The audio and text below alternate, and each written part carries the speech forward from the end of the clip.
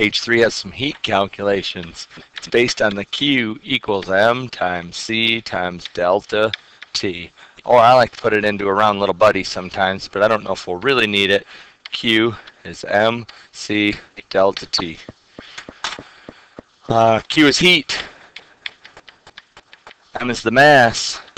C is something called specific heat, so it doesn't really make much sense why it's a C. And delta T is the change, the difference in temp. So when this says how much heat is needed, I'm trying to find Q to raise the temperature of 7 grams. Let's see, Q equals mass, 7 grams, times, what's the specific heat of aluminum? 0.22. Times, what's the change in temperature? I'm going to raise it, let's see, I'm going to raise it 15, so it's simply 15 degrees Celsius. 15 times 7 times 0.22 equals 23.1 grams and grams, Celsius and Celsius, all crossed off.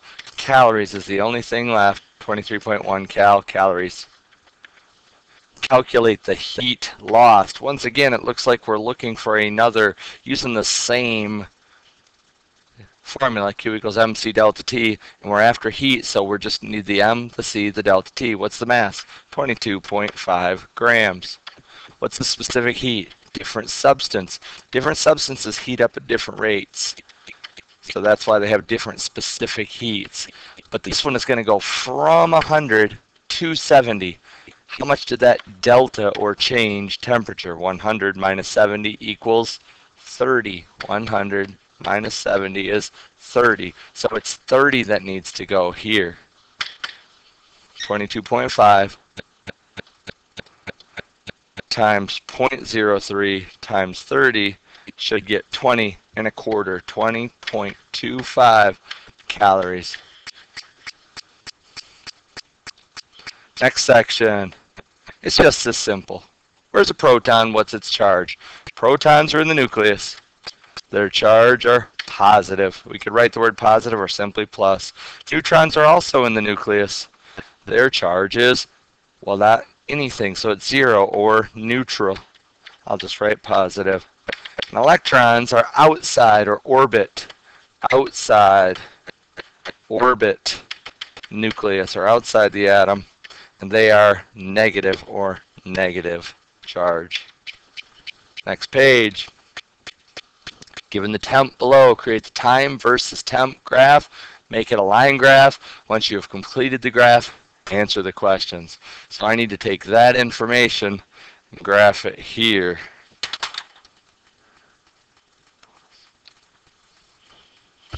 So I start to analyze. Well, they got everything labeled for me as far as the x-axis in minutes, and the y-axis must be in degrees Celsius.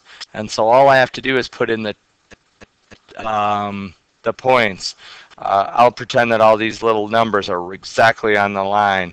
1 is minus 20. 2 is minus 10. 3 is 0.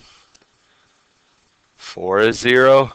5 is 0. 6 is 0. 7 is 5. 8 is 12. So it's a little bit up here. 9 is 18. 10 is 22. I'm kind of eyeballing these. 11 is 28. I'm seeing a pattern. It's going pretty predictable. 12 is 34. It's like we're going to keep going. Let me read ahead. When I get up to 26, I'm going to be at 100.